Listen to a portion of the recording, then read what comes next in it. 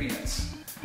Flax seeds are a wonderful base for a smoothie because they're one of the highest foods in omega-3 oils. We're going to start with the flax seed because you have to blend them dry.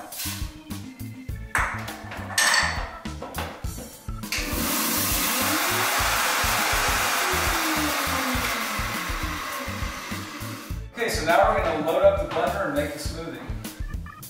I'm going to start with about a cup of almond milk and a lot of our fresh ingredients. That's about a half cup of kale, about a half cup of spinach. I like to put in it's almost a full apple, about 1.5 frozen bananas to make a nice smooth ice cream consistency. And to go with that is just a few cashews to help make it really creamy. A couple of dates for sweetness, some walnuts, give it a good tang, and also really good omega-3 acids.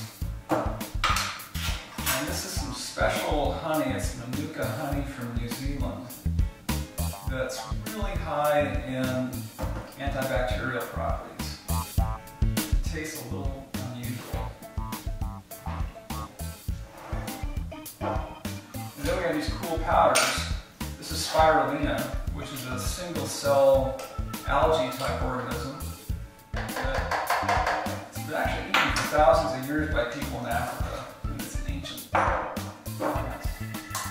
And this is Udo's Choice, which is a mixture of different seeds and microgreens or sprouts that are dried out. I'm using about 1.5 tablespoons of that.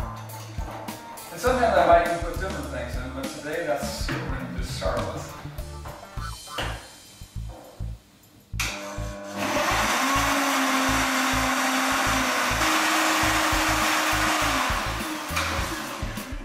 And it seems a little thick, and these things are always a bit of a make it as you go. And we're going to add some water to help thin it out a bit.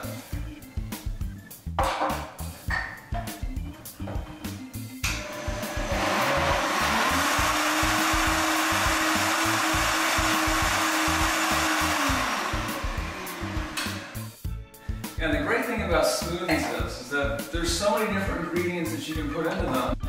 Each one is unique. It's like a snowflake.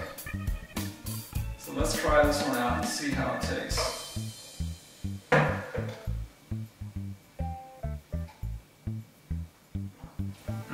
That's really good.